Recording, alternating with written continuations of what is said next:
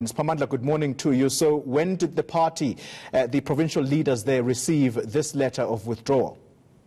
We understand that they received it yesterday afternoon, but the confirmation has just come out now.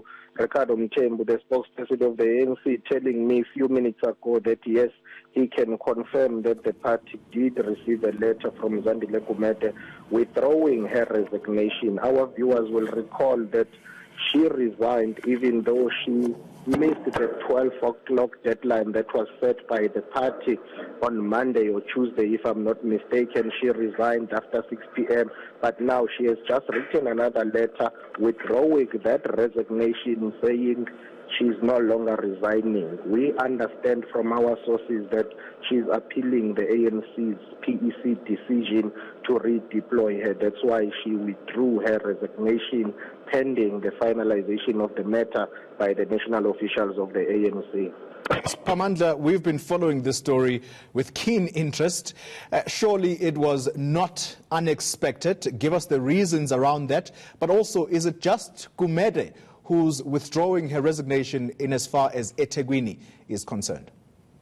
According to what we know, yes, it's only Zandile Gumede who is withdrawing her resignation. The other three, that is the former Deputy Mayor Fauza Pia, the former Speaker William Mapena, as well as the former Chief Whip, that is Nelinya Liso, have not withdrawn their resignation. So it's only Zandile Gumede. But it was not unexpected. I mean, many people were surprised when she resigned because there were talks that she was defying the party. She was not going to resign. That's why she missed that 12 o'clock deadline to resign. But now she has made this U-turn, and then it's not surprising because she released a statement when she was redeployed by the ANC saying she would like to clear her name.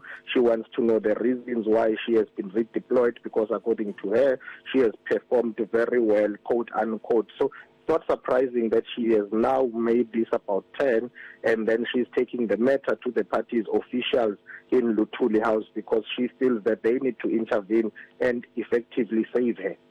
Pamandla, it's this move by Gumede. It clearly puts the Sihle Zikalala-led provincial leadership in KZN in a bit of a pickle here, because they themselves, as we understand it, are being called to Luthuli House to account on this matter. Indeed. I mean, it has always made matters worse for the ANC in KwaZulu-Natal. There are reports that the provincial officials of the ANC are deeply divided on this matter.